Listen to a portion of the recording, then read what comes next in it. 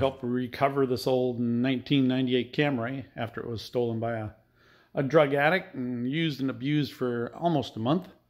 But we got it back, we cleaned it up, got it all the odors out of it. It actually turned out pretty nice. Like I said, it's nothing fancy, but I've decided to try to make it a little more difficult the next time they steal it. And they will probably try, I'm sure. This car is going to be driven in Portland, and Portland's got a pretty high rate of car thefts right now, unfortunately. Not a good time to be in Portland driving around, especially in the 98 Camry. Hondas and Camrys are real popular for them. Must be easy to steal. So I wanted to show you a little kill switch, which is this little wire setup here that I made up. I'll install this in the car. Hopefully it'll deter them a little bit, make it a little harder, a little longer to get it started in order to take it. And I'll go ahead and show you what I did with this and how it works. It's pretty simple, very simple in fact. There are a lot of videos online as far as making kill switches. A lot of them involve tapping into the fuel system, tapping to the battery, or connecting something to the battery, connecting something to either the starter or the ignition. And I decided to go with the ignition. And I decided to go with the fuse box inside the car. You could go into this panel here. On this car, it's got an outside one under the hood. You could get into this one, but you've got to route the wire through the firewall and get it inside where you'd have a switch hidden.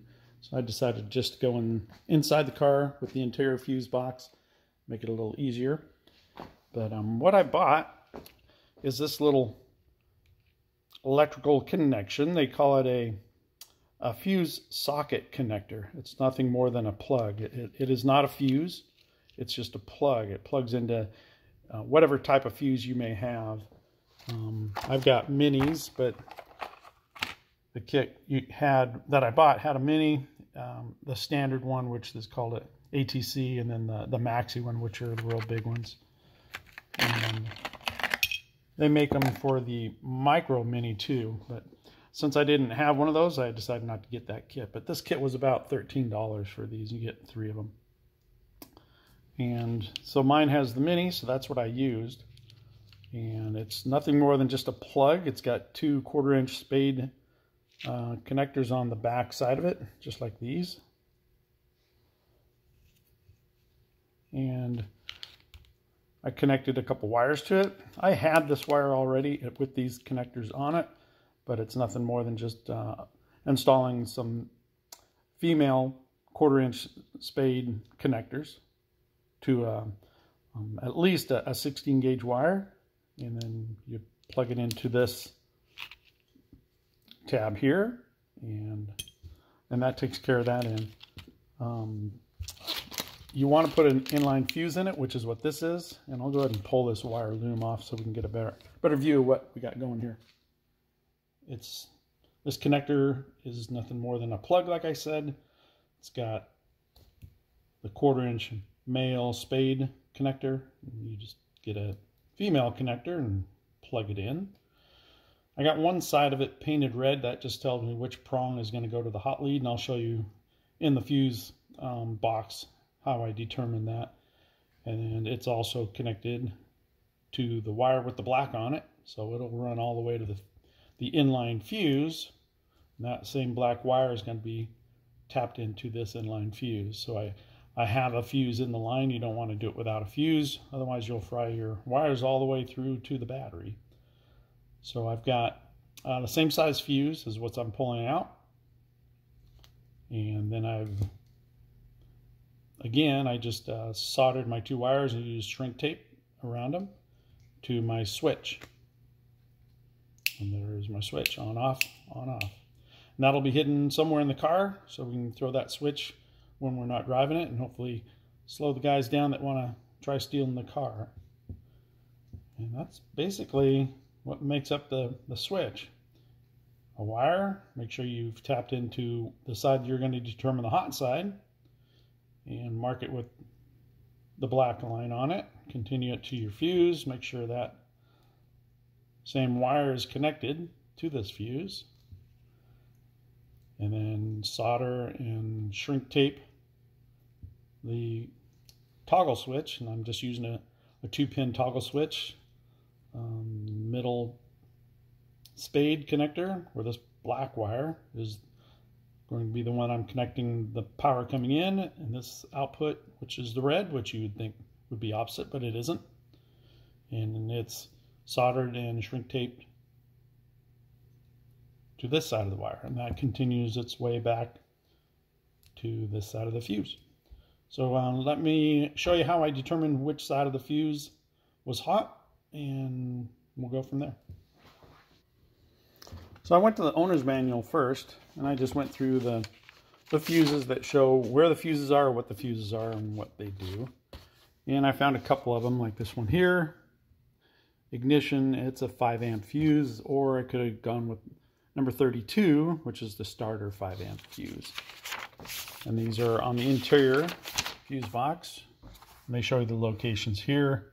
So I'm going to go with number 26, which is the ignition, and it's the second one down on the second row. So we'll go in and check that out. There's my interior fuse box, and you can see the second row over, second down is a 5-amp fuse. Probably can't read it real well, but that's the ignition fuse. That's the one I'm going to pull out and tap into. So just to show that the car does start, I'll go ahead and fire it up real quick.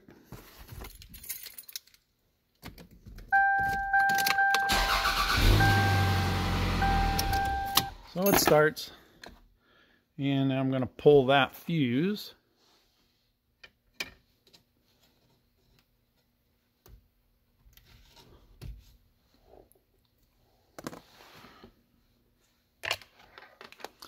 And I've got to find out which side of that fuse is hot. So I'll set you up, and hopefully you can see this as I use the right key.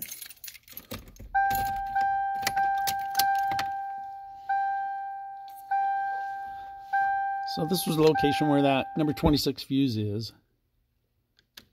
Touch that side of the fuse, I got nothing. I touch this side of the fuse, and that's my hot side of that fuse. So that's the side I'm going to put the red side of my socket connector into.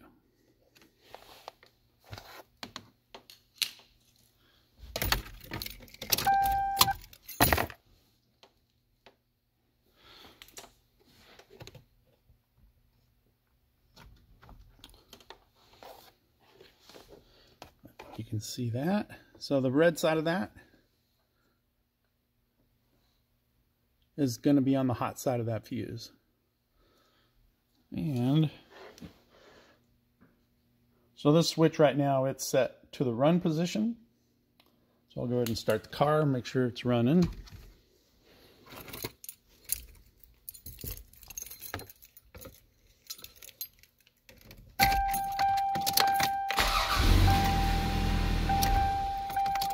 And it's running. I'll go ahead and just throw the switch off.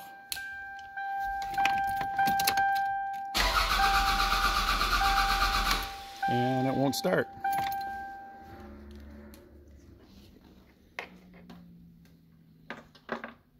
And I'll throw the switch back on.